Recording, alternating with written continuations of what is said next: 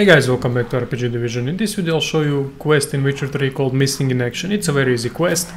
The only thing you need to go is go to the battlefield here and search the corpses with this shield. The corpses will glow in red. Actually, the shield will glow in red, and you need to examine all the corpses, at least 3 of them, near the red glowing shield. When using the Witcher sense, obviously. And after you examine a couple of them, the quest will update, dog will run away and you need to follow the dog, and then you'll find what you're looking for and the quest will end depending on your choice afterwards. And that's it, guys. As I said, very easy quest. I'll talk to you soon.